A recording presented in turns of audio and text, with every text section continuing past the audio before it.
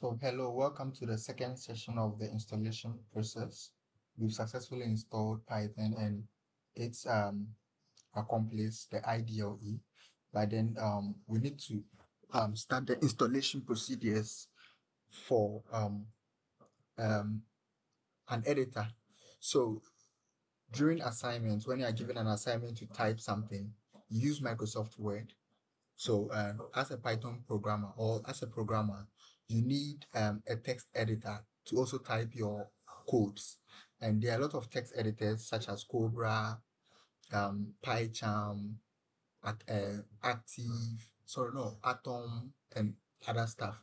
But then the text editor we'll be using, which is the IDE, we'll be using for this online Python programming course is VS Code, Visual Studio Code, so Microsoft Visual Studio Code. And take note that it's quite different from um, Microsoft Visual Studio. So Microsoft Visual Studio is the bigger version, and the Microsoft VS Code or Visual Studio Code is a smaller version, the Lite, just like Facebook and Facebook Lite. So we are going to use Microsoft Visual Studio Code. So you open your Chrome and you type download VS Code, VS Code. Then you press enter. So you select the very first link, you click on it, download VS Code, and the website appears. Now, if you are using a Windows, you click on this. If you are using a MacBook, you click on that. You use this one. If you are using Linux and Ubuntu or whatever it is, you choose one of the following. And I know if you are using Linux, then you already know what I'm talking about. So for me, I'm using Windows, so I use the Windows version. So the download begins. Okay. But for me, I've already downloaded it. So let me cancel it here and go into my downloads and use it. So once you are done downloading, it appears in your downloads. So let's go to the downloads and we see. So in my downloads, I have my VS Code user setup 1.77.3. So the 1.77.3 is the current version. So let us run it.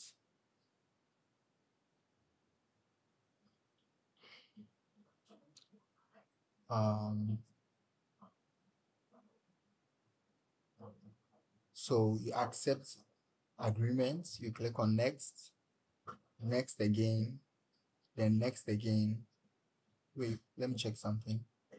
Okay, so next, then you say create a desktop icon, click, add open with code, then add, check everything here, then go to next and next again. So we wait for the application to get installed. This will take some few minutes. VS Code doesn't keep long. And for your information, the VS Code file size is about 85 megabytes, I think around 85 megabytes, so it's not that big. And the Python file size was like 23 or 25 megabytes. So I don't think this is a lot of data.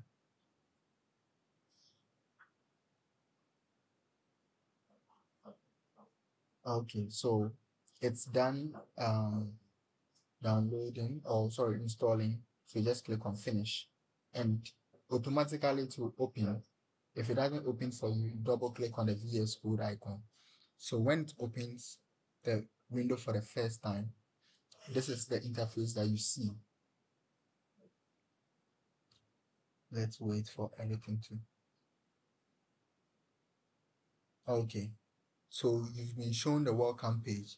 Now take note that even though you've installed the text editor, Python is not installed on this app. You install the Python on your laptop, but this app also needs Python installation. So VS Code need Python to be installed. So when you check here, we have you come down, you see these 4 square boxes with the name extension. So you click on these 4 square boxes and it opens. Now the language we want to use here is Python. So we have to search for Python. But you have to also make sure that you have internet connection because it's loading up there. You can see that it's loading up there. So you search for Python and press enter and wait for it to load. We need to install Python on this application as well. And mind you, you can install Java on this application and you can start running Java codes. You can install C++ on this application and start running C++ codes. So let us choose the Microsoft version. There are other versions here, but I want the Microsoft version. So then we click on install. Then we install Python on the application itself. So you can see that it's running over here. It's loading. So I'll pause the video, then wait for the installation process to complete. Then we continue from there to reduce the file size. So as you can see, the installation has been successful. So you realize that now Python has been installed. You see this small thing looking like a star here. There is this one. So it has been installed, and you can see get started with Python development. So create a Python file, select a Python interpreter, run and debug. So let us mark done. You scroll down and mark done. So you are done here. You come back to the boxes here on your far left. Then you click on it to close it. So now we are done installing Python on this application. And we're also done installing the application itself. And we are done installing Python on our PC in general. So let us close it for now. So I want us to test whether Python, we can now run our Python file. So what I want you to do right now is open VS Code again. And when you open it, when you launch VS Code, you see that you see new file, open file, then open folder. So quickly create a folder on your screen, on your desktop. Let me say Python project. Let me name it Python project. Python project.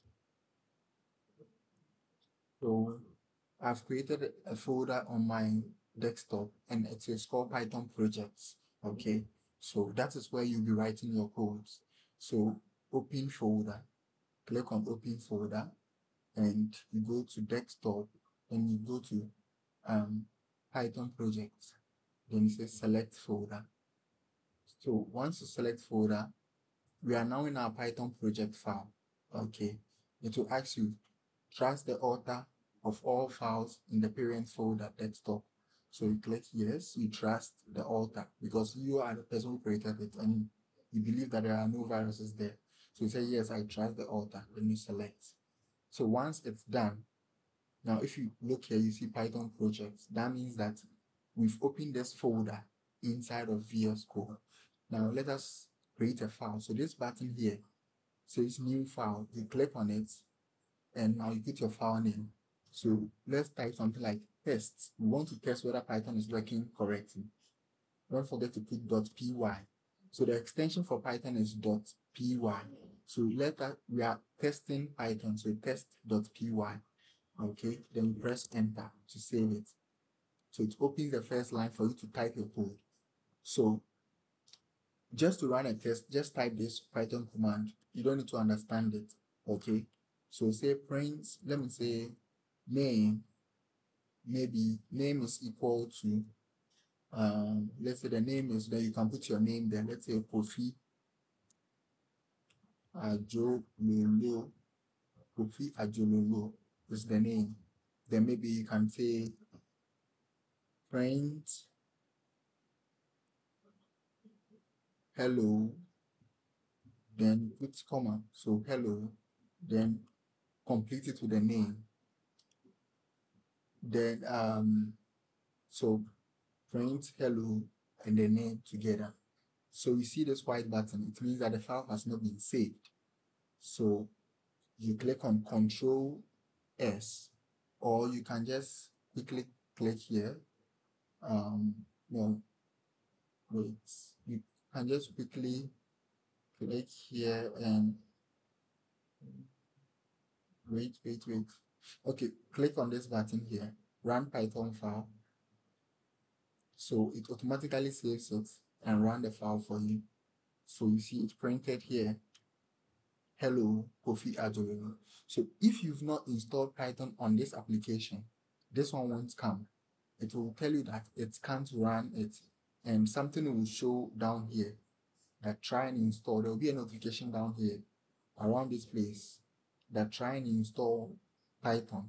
Then you click on it. So it will take, but mind you, it took some time. It took like 30 minutes to get Python installed on this application. Okay, so it means that um, our app is now working and it can understand Python stuff.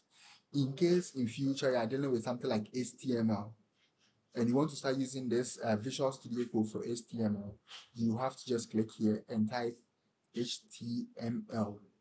Then you install, so you can select any of them. So you click on this one, then you click on install. If you want to start working on Java, you just click on Java, you type Java here, then it gives you samples of Java extensions that you can install. So it all depends on the program you want to use. So this is another Java extension pack that you can install. But that is not what we are doing. So you close the extension column, which is that boxes. You close it because that's not what you are interested in. You close this Java extension. Okay. So now you can see that we can run our code in the file. So it also comes back again. Kofi Ajololo. We can add more commands. We can add more commands such as, let me say,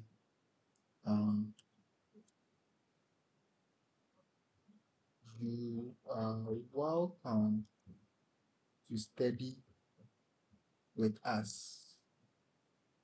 So you are welcome to study with us. I can run it again and see the output. Hello, Kofi Adjolu. You are welcome to study with us. So everything is working perfectly. Okay. So now let us delete it and we can now safely close this and close our application. Okay. So we can close your application. So we can see that Python has been installed, the IDLE has been installed, and Visual Studio has been installed. So thank you for following the installation process. Bye.